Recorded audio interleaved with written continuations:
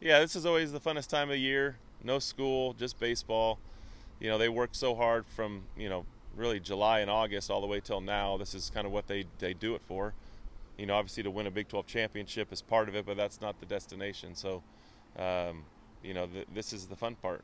They get to be together and the next month or so is what they dream about and what they work hard and wake up early mornings for.